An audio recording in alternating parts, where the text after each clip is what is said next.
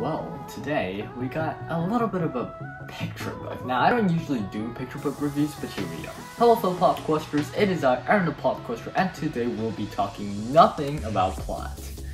The Rock from the Sky by Jon Klassen, I think. Sorry if I pronounced that wrong, and well, let's get right on to it. So, this picture book actually got numerous prizes everywhere, and a lot of children and adults are actually enjoying its content. So I took a look, and basically, I'm going to talk about some of the symbolism and stuff. Of course, there's like an analysis video done by the author, but I didn't actually watch that.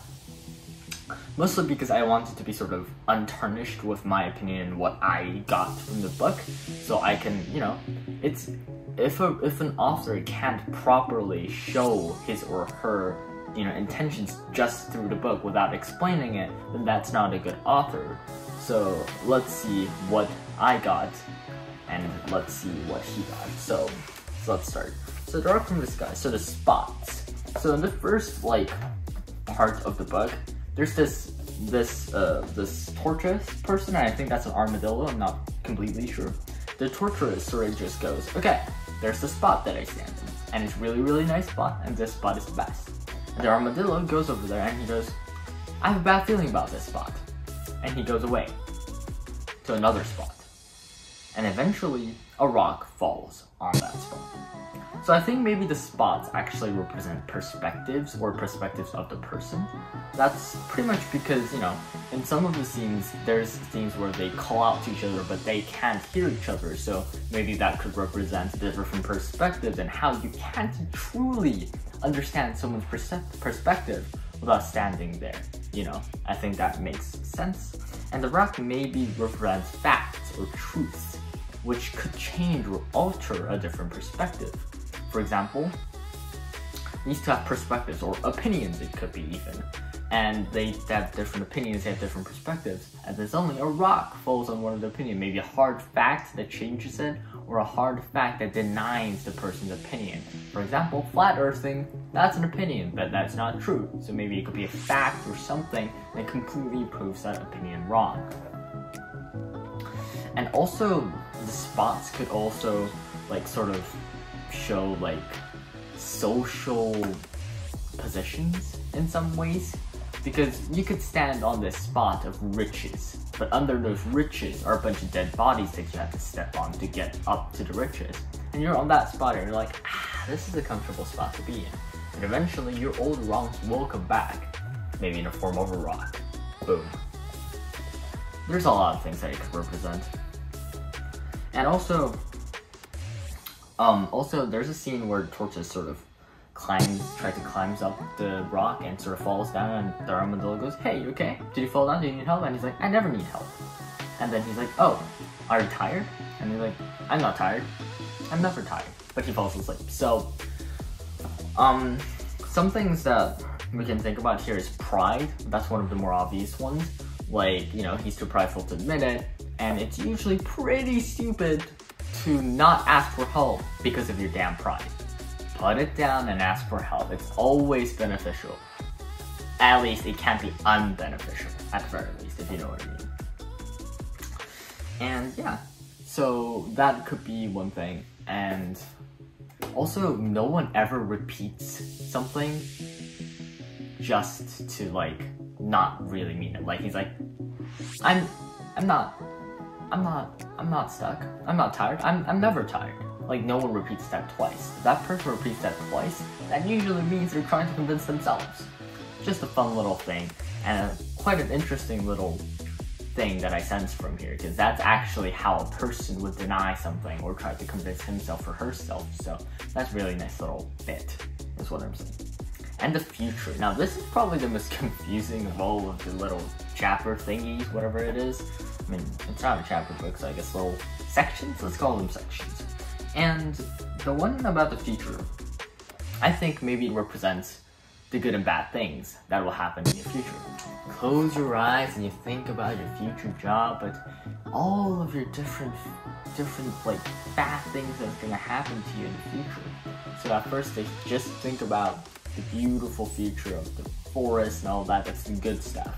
Then the whatever that thing, the one let's call it the alien monster forest thingy. The alien monster forest thingy appears and starts burning it down, right? So we can think about that as like a future threat or something that's hanging over them that could be like a future task or like a future problem.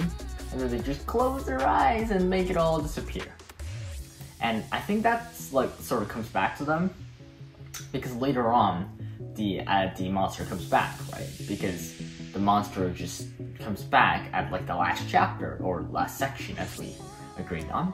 And I believe that sort of represents like you can't just close your eyes to all your future troubles. You gotta face it there, or you gotta start readying to face it, because otherwise the future's time's gonna keep running and that will catch up to you. I think perhaps it means that, or it could mean something completely different. I don't know, but that's what I got from it. And the sun sets, so that's like the second to last chapter, and I think that just sort of represents like, you know, fleeting moments that you can't enjoy if you're alone. And you need to, like I just said, time is unforgiving. It always moves, it always flows, it doesn't wait for anyone. So don't waste your time and enjoy those fleeting moments. Because in 1 second, it's gonna be there, and those opportunities will disappear before you can grasp them if you're not fast enough. So that could be something that it represents. Or it could be representing like missing out with like friends or something, but you know, that would be the more one-dimensional approach, I believe. And the last one I already talked about, connecting to the future, so that's pretty much my entire analysis. And like, there's a lot of different ways you could look at this. Like, it could be like that there's a different messages for each section, which would honestly also make sense. It depends on the author. Or it could be the different sections sort of pass on the message and differentiate it and change it and add on to it as it moves on, which is also pretty likely. That's what or a mixture of connecting and not connecting. I think it's the third one personally, because that's what I got from it and that's how I analyzed it. But from the author's perspective, it could all fluently connect, or perhaps they're all completely separate. I don't know, I'm not the author after all. But as a reader, that is what I got, and honestly, that's the most important, right? What your readers can get without you spoon-feeding the information into them. So that's pretty much it.